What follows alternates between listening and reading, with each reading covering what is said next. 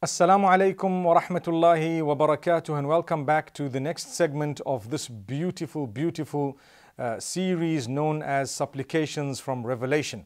Bismillahi walhamdulillah wa salatu wa salamu ala rasulillahi wa ala alihi wa ashabihi ajma'een. We praise Allah subhanahu wa ta'ala. We send blessings and salutations upon Muhammad sallallahu alayhi wa sallam, his companions, his household. May Allah subhanahu wa ta'ala bless them and bless every one of us. Grant us goodness in this world and the next. My brothers, my sisters, we were taking a look at some of the supplications of the Prophet Ibrahim, or Abraham, may peace be upon him, alayhi salatu wassalam. And I made mention of how broad his supplications were. They were not just for himself. They were not only for his offspring, but they included cities, they included the whole globe, they included you and I. They were for produce, they were for guidance, and they had so many different angles and aspects. In his own life, he also went through hardship. Allah did not give him offspring for a very long time. Many of us, we get married, mashallah, we take it for granted, and we expect to have children at a certain time, not realizing that sometimes one of two things happen. Well, initially, those who get offspring, I'm not talking about those because that is quite normal. But one of two things happen to the rest. Sometimes Allah delays something. So while you think that you would achieve offspring or you would get children in the next so many years, and Allah says, no, I want it to delay, prolong further, 10, 15 years. Then I will give you offspring. Why? It's Allah's plan. He wants you to become closer to Him. He wants you to expand on anything else. He probably has chosen something else for you. You need to understand it, pick it up and work towards it. And you need to be a person who's happy with what Allah's chosen for you while trying to achieve what would really make you happier. You are still happy with the decree of Allah, and you know that He's done it for a reason. And some of these reasons we understand, some of them we don't. Secondly, sometimes Allah chooses not to give you at all. That also is the plan of Allah. So here's Ibrahim alayhi salam. He didn't have children. Years passed by. He still didn't have children. And he made a dua to Allah subhanahu wa ta'ala. Rabbi habli minas salihin. Rabbi habli minas salihin. Oh Allah, grant me offspring who will be pious, who will be good, who will be acceptable to you. Now, when we ask for offspring, a lot of the times, and I've seen this with people who are asking Allah for children, because Allah makes it sometimes, makes them, or gives them a bit of a pause. They say, oh Allah, grant me offspring, grant me children, grant me children. Add a clause to it, oh Allah, grant me good children, pious children, give me children who will obey you, give me children who will please you, and so on. Very interesting how to add something gives value to the dua. So don't just say, oh Allah, grant me children. Oh Allah, give me children who will be the coolness of my eyes and always within your obedience. Or when it comes to money, wealth, people ask Allah, oh Allah, bless me with money. Oh Allah, I got to pay my bills. Oh Allah, I got a debt. Oh Allah, help me to pay my debt. Wait, add a clause to it. Oh Allah, grant me wealth that I can use to earn your pleasure. And then when you get it, use it to earn the pleasure of Allah. Because sometimes people say, oh Allah, when you give me, I'm going to do this, I will build a masjid, I will do this for the poor, I'm going to give so much percentage, Then when Allah gives you, it doesn't come because you say, no, I still need to do this, I need to do that. Don't be hypocritical. Call out to Allah, ask Him. When you're asking Him, add Him in the equation, in the sense that you're saying, oh Allah, I want you to fulfill my need. And when you do, I would like it to be fulfilled in a way that I'm going to be able to do X, Y, and Z for your cause. Now, I quickly want to distinguish between people who connect something that Allah will give them to something they will do if Allah gives them. That's not what we're saying.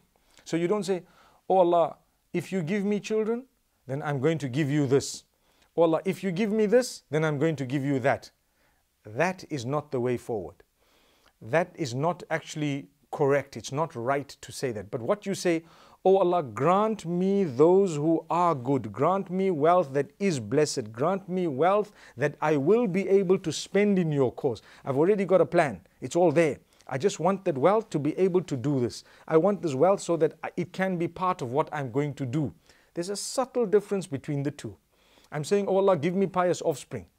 I'm not saying, oh Allah, if you give me the offspring, then I'm going to do this for you and that for you. You see, one is called a nadhr, when a person promises Allah that, oh Allah, if I pass my examination, then I'm going to give a charity.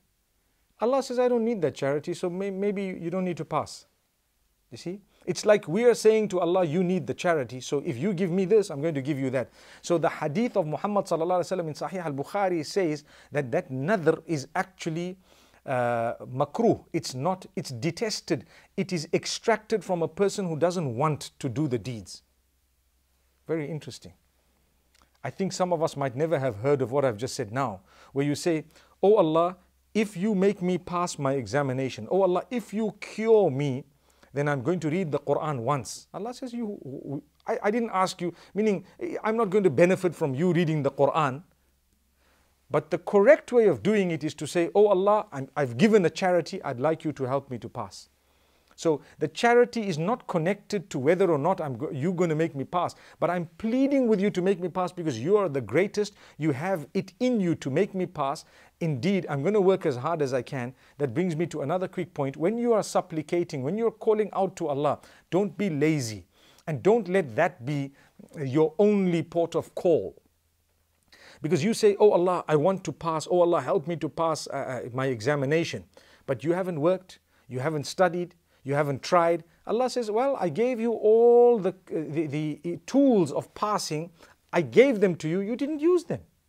So while you are calling out to Allah subhanahu wa ta'ala to ask Him to make you pass, He has now given you the ability, the capacity. You work as hard as you can, and then you will actually achieve that by the help of Allah subhanahu wa ta'ala. But if you cut it and you just asked Allah, then Allah will also cut it.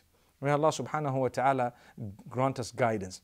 Ibrahim alayhi salatu wassalam beautifully words this. He says, Rabbi habli minas salihin. Oh Allah, grant me pious offspring, those who will be the coolness of my eyes.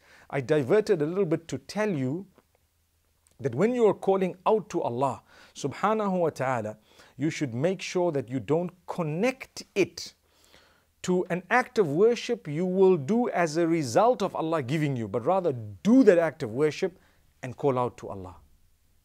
So this nadhr, it's called a nadhr. Nadhr meaning a vow, where you are vowing. You don't vow to Allah to say, if you give me, I'm going to give you. But rather you give and you do and you say, oh Allah, I've done this. But what happens to those who have already made a vow? Well, if you've already made a vow, you need to fulfill it. You need to make sure that you fulfill it. You don't say, oh Allah, if I pass, I'm going to go for Umrah and for Hajj. And when you pass, you don't go for the Hajj or for the Umrah. Some people say, oh Allah, if I pass, I'm going to fast for 60 days. Why did you make it so difficult? Just say, oh Allah, I'm going to fast for 3 days and I'd like you to make me pass. So whether or not I pass, I'm still going to fast for the 3 days, but I'd like you to make me pass. There is a difference between the two, and it's all connected to the greatness of Allah. If you understand that Allah is independent, you would understand He does not need your acts of worship. Rather, you need your acts of worship. May Allah make it easy. So when Allah subhanahu wa ta'ala heard this dua of Ibrahim alayhi salatu wassalam, at a certain point, Allah subhanahu wa ta'ala granted him offspring. Allah granted him Ismail alayhi salam. He was already old. And when he got that child, he actually thanked Allah subhanahu wa ta'ala so much. He praised Allah subhanahu wa ta'ala.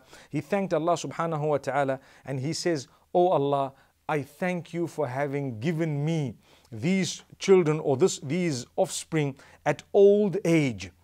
And he made a dua for those children. So this is Ibrahim alayhi salatu wassalam. And he says, you see the term kibar is used. Which means, kibr means pride, but kibar means old age. So we're not talking of kibr, which is the pride, but we're talking of kibar. In old age, he was granted Ismail and Ishaq, alayhima as-salam. And then he makes a dua for these children of his, and he keeps on asking Allah subhanahu wa ta'ala, oh Allah, I thank you for what you've bestowed upon me. Let's listen to these beautiful verses. Verse number 39 onwards of Surah Ibrahim. الحمد لله الذي وهب لي على الكبر إسماعيل وإسحاق إن ربي لسميع الدعاء رب اجعلني مقيم الصلاة ومن ذريتي ربنا وتقبل دعاء ربنا اغفر لي ولوالدي وللمؤمنين يوم يقوم الحساب.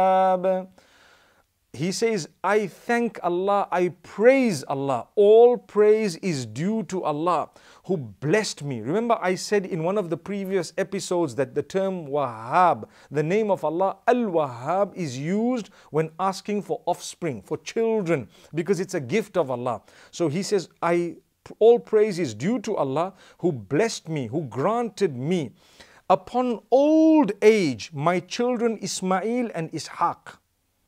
For indeed Allah is the all-hearer of the prayers. Allah hears every single dua and supplication. Pause for a moment. This man's been asking Allah for so many years. He's now old. But the way he words it, he says, I thank Allah for giving me Ismail and Ishaq, and I declare that Allah hears all prayers. Many of us, when we call out to Allah subhanahu wa ta'ala, we call out to Him once, twice, thrice, then we say, Allah's not hearing. So we ask Allah subhanahu wa ta'ala to protect us from uttering statements like those, because Allah hears. Ibrahim alayhi salam is saying, Inna Rabbi la sami'ud du'a. And you know what? He's so happy. He's got Ismail, he's got Ishaq, 2 boys. And he is saying, Oh Allah, you are the one who hears the du'as. Then he says, after that, what's the next most important thing? Oh Allah, you've blessed me with offspring. I asked you for offspring. I want you to make my offspring from among those who read salah.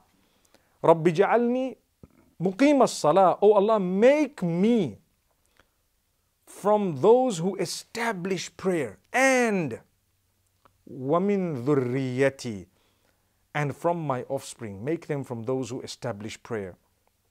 Rabbana wa taqabbal du'a. Oh Allah, accept my prayer. Grant me acceptance. Listen to my prayer and accept it exactly as I'm asking for it. Now, there are 2 things we learn. One is, he's making a dua for his offspring. 2 is, he's starting with himself. Amazing method of Ibrahim alayhi salam. So when you're asking Allah, oh Allah, make my children pious, you need to be making an effort to be pious. Oh Allah, help my daughter to be able to dress appropriately, modestly, filled with values and morals of a very high level that you would be pleased with, and you are not worried about it yourself. How is your dress code? How is your connection with Allah? How is your obedience? You need to make sure that what you want in your children, you instill within yourself. You want goodness from them? Instill it within yourself. You want them to quit sin yourself. You want them to be the coolness of your eyes? You also need to obey Allah's instruction. Try to be the best possible person, even to your parents. So this is something that we need to learn from Ibrahim alayhi salatu wasalam's beautiful dua. It's not just about him. It's about his offspring. But he starts off by saying, make me exemplary and my offspring as well. They can follow my example. How many of us, we are not role models to our own children? We're not role models. We teach them to look at others to find role models, yet Allah made us automatic role models by virtue of us being parents. So surely we need to call out to Allah for ourselves, make an effort and call out for our children. It's like how Allah subhanahu wa ta'ala makes mention of a pious person in Surah Al-Ahqaf. And Allah subhanahu wa ta'ala says, when the one who's conscious of Allah subhanahu wa ta'ala reaches the age of 40, which is the peak. Why is the age of 40 always known as the peak? Because man's strength continues to climb. He gets to 40, he's at the top of the mount. After that, he starts going down. You have the first aches and swollen this and pain here, and your eyesight starts failing you slightly until you get to 60, 70, 80, and then, mashallah, you return back to Allah subhanahu wa ta'ala. May Allah make it easy for us. So Allah says in the Quran, حَتَّى إِذَا بَلَغَ أَشُدَّهُ وَبَلَغَ أَرْبَعِينَ سَنَةً. Speaking about a pious human being, when he reaches his peak and he's reached now 40 years old, what should he be saying? قال رب أوزعني أن أشكر نعمتك التي أنعمت علي وعلى والدي وأن أعمل صالحا ترضاه وأصلح لي في ذريتي إني تبت إليك وإني من المسلمين. He makes a dua, he calls out to Allah at the age of 40 saying, "Oh Allah, grant me the ability to be thankful for the favors you have bestowed upon me and that which you have bestowed upon my parents. And oh Allah, help me, grant me the acceptance to be able to do good deeds that would please you, and make my offspring also those who are good, pious, and who will please you." So when a person reaches the age of 40, he now calms down. He's worried more about his own connection with Allah. He starts worrying about his children who are in their teens, perhaps in their 20s. He's worried about them, and he starts making dua to Allah subhanahu wa ta'ala, saying, "Oh Allah, help them, grant them, guide them, etc." Because now he knows he's going to be passing the baton on. So we make a dua for our offspring. We ask Allah subhanahu wa ta'ala to open their doors. And remember, here Allah says the one who arrives at the age of 40, when he is concerned about his relationship with Allah, he'll start supplicating for his children. أَصْلِحْ لِي فِي ذُرِّيَّتِي. That's a powerful dua. It actually means أَصْلِحْ لِي فِي ذُرِّيَّتِي. Make the goodness within me, in my offspring. So by correcting my offspring and making them pious, you've actually made me worthwhile as well. I've left behind progeny who will pray for me, benefit me by virtue of sadaqah jariyah, which means it's a continued charity. When you do good and you've left behind goodness, Allah will continue rewarding you for those who've benefited from that goodness right up to the end of time.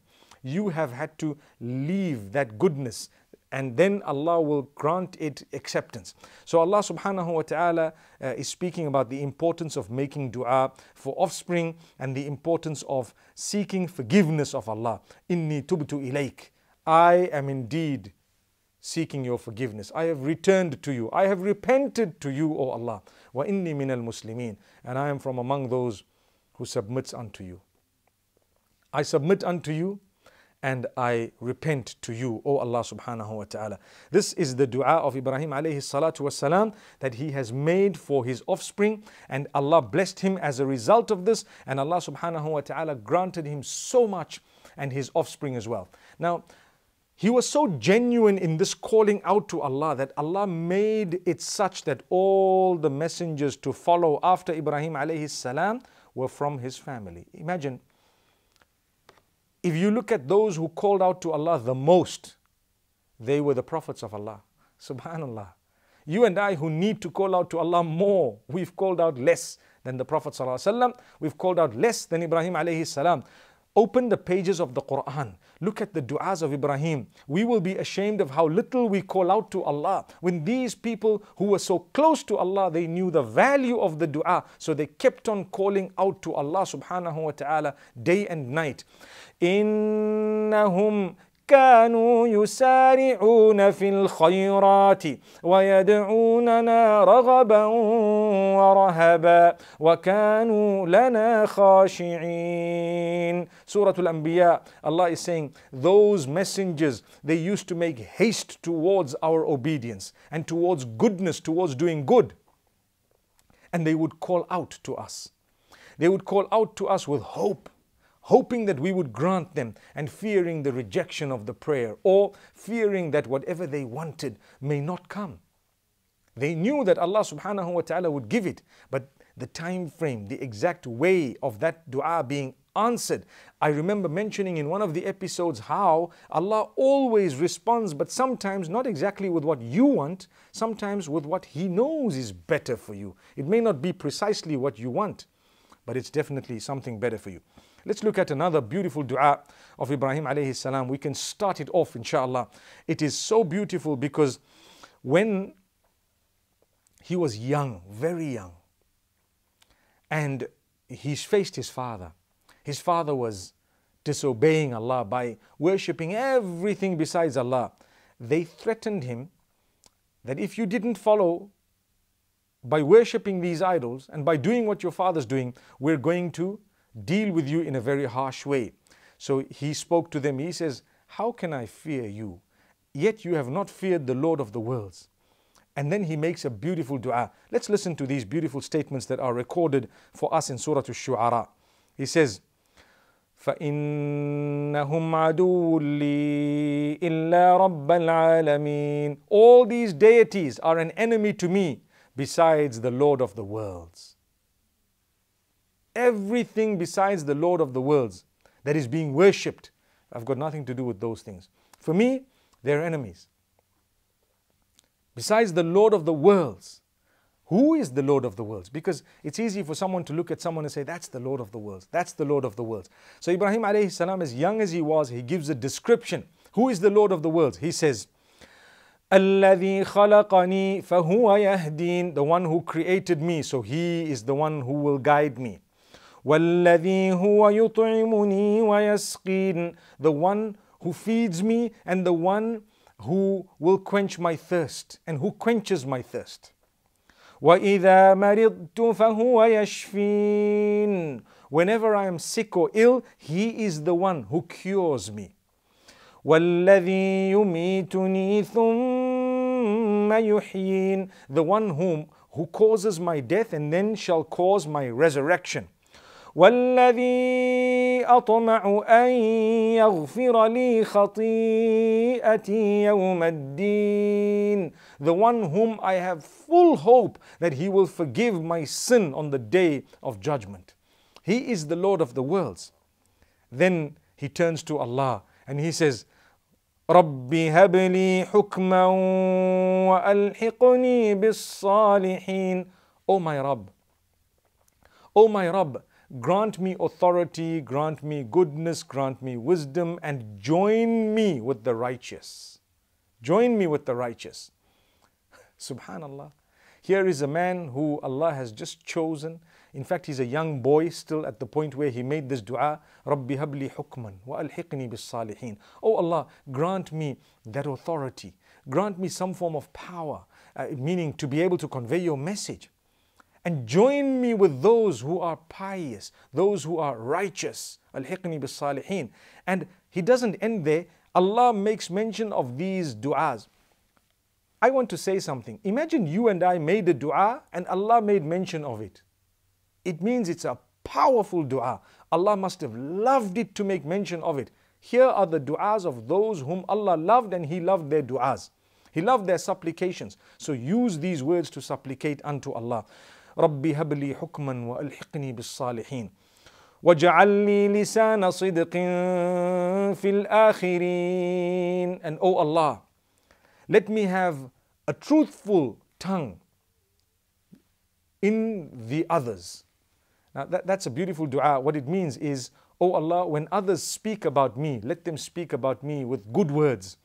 When I'm gone and people will be talking about me, let them say nice things about me. Allahu Akbar. With us in our lives already people say nasty things, and I think people cannot wait for us to depart so that they can live in peace sometimes. May Allah not make that happen to us, but it's a reality. We are asking here through the words that were used by Ibrahim alayhi salatu wassalam, Rabbi, we are asking Allah subhanahu wa ta'ala, وَجَعَلْ لِي لِسَانَ صِدْقٍ فِي الْآخِرِينَ. Oh Allah, make for me a beautiful remembrance in those who are to come after me. When we talk about Ibrahim alayhi salatu wassalam, there is something amazing you need to know.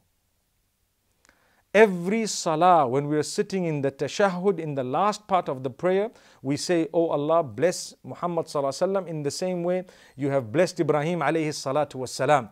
That is a beautiful gift that Allah makes mention of. And that's a beautiful supplication that we've just left you with. By the will of Allah subhanahu wa ta'ala, we wish to continue in the next episode from where we've left off. And inshallah, until we meet again, وصلى الله وسلم وبارك على نبينا محمد والسلام عليكم ورحمة الله وبركاته.